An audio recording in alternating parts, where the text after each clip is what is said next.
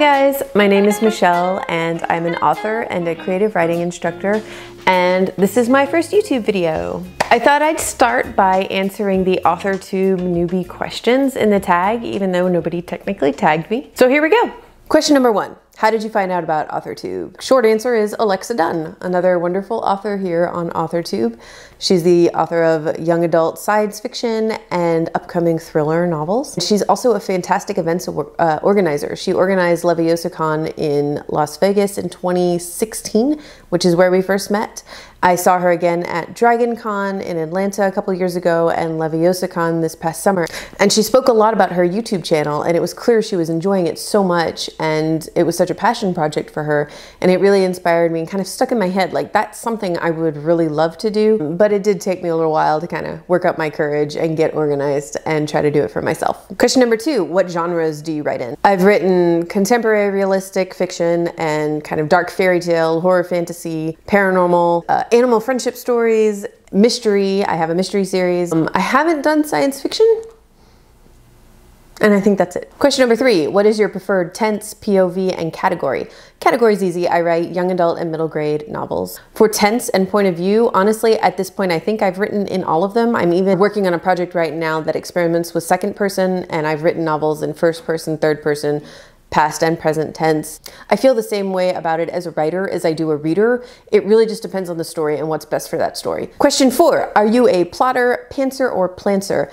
I am a plotter to a fault. I ghostwrite as well as write my own original novels, and I had to learn years ago how to write outlines and do them very quickly in order to meet deadlines. Question number 5, are you published? Yes, I am traditionally published. Question number 6, who's your publisher and your agent?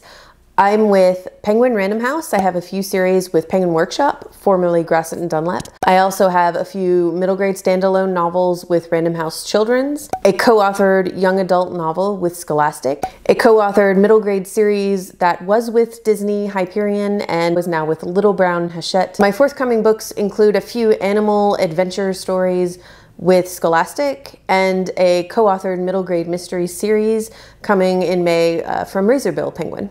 I'm agented by Sarah Davies at Greenhouse Literary, actually 10 years as of this month, which is really amazing. She is absolutely incredible, and I highly recommend Greenhouse if you are thinking about querying. Question 7, what AUTHORTUBE related videos can we expect to find on your YouTube channel? So as I mentioned earlier, I'm a creative writing instructor. For the last 8 years, I've taught I think over 500 workshops at this point, over 1,000 students of all ages, ranging from very young to adult. So I'm going to be talking about the path to traditional publication, if that's the route that interests you. Things like querying a literary agent and being on submission and working with editors at various houses, things like that. I also do a lot of freelance ghostwriting, and I'm going to talk about other streams of income as an author because very, very, very few of us can live off of our books. I am definitely not one of those authors. So we'll be talking about other streams of income as an author. If you're interested in freelance ghostwriting as well as ghostwriting for publishing houses, I've done both of those. I'm going to talk a lot about that. I've worked with publishers on IP, that's intellectual property projects, and I've also auditioned for a lot of projects with various book packaging companies. Some of them I've gotten, some of them I haven't, but I know a lot about how the process works, and I can help you put together a proposal if that's something you're interested in pursuing.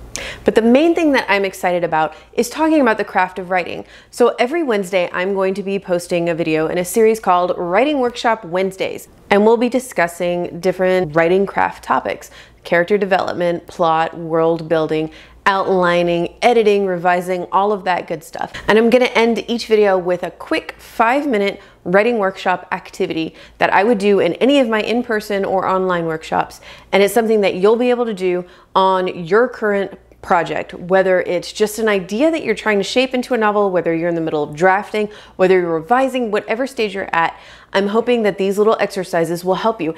And I would encourage you to post them in the comments below because I am going to be here to give you feedback and encourage everyone to give each other feedback. The energy of a writing workshop, if you've never been to one, is amazing. So if you do these writing exercises and you're feeling brave, I hope on Wednesdays that you'll post your responses down in the comment section section below, and that you'll read everyone else's and get to know each other's projects, and maybe we can give each other feedback and help each other out on...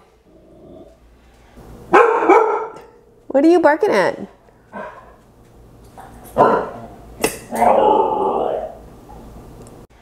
Thanks, Rosa. Question number 8. When did you start writing? I guess I started telling stories when I was old enough to hold a tape recorder and dictate random stories into it. I started writing with the goal of getting published when I was 27 years old. I finished my first novel, I think at age 29, and I got my literary agent when I was 30? 31? I'm not sure. No, 30. That's right. Question number 9. What was the first story you wrote? The first story I remember writing, I was in elementary school and I had this big blue notebook and I wrote a mystery story about a girl who had a horse and the horse was stolen. For some random reason, I set it in Chicago where I had never been at that point in my life.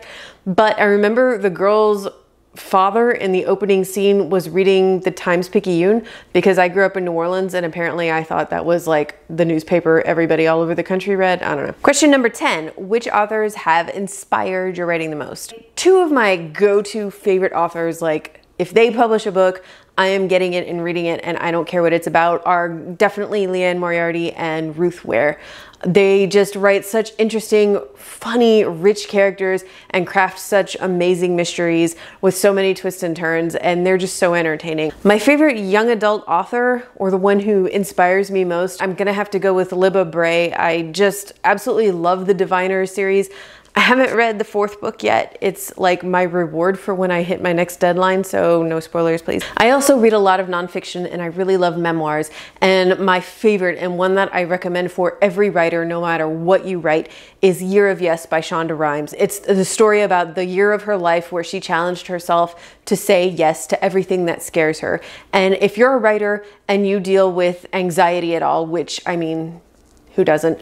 I cannot recommend this book enough. She is so funny and so inspiring, and it is just absolutely a wonderful, wonderful book. Question 10. Do you schedule your writing sessions or simply get to writing whenever you have the time?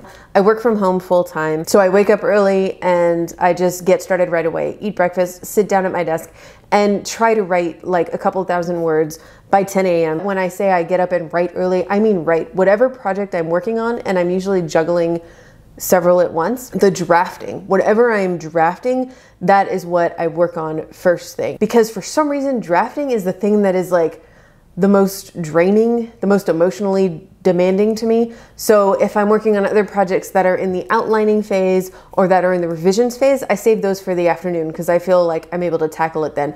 But drafting in the afternoon can't happen. So I draft first thing in the morning. Question 12. Do you use a computer, laptop, typewriter? Oh my God, I wish I used a typewriter. That would be amazing. No, I type everything up on my MacBook. I have a MacBook Air and I love it. I use Scrivener. I swear by Scrivener. If you have any Scrivener related questions, please hit me up. I love to talk all things Scrivener. Question 13. What are you looking forward to most here on AuthorTube? I am most excited about hearing about your stories, honestly. I started this channel specifically for the writing workshop element. I can't say enough about what a great experience being a part of and leading writing workshops has been for me as a writer and as a teacher. And I just want to hear what you're writing about. I want to hear about your stories and support you. So that's it for me. Thanks very much, guys. I'm really excited to be here on AuthorTube, and I hope you'll tune in Wednesday for my very first writing workshop. Bye. Who's that? Hi.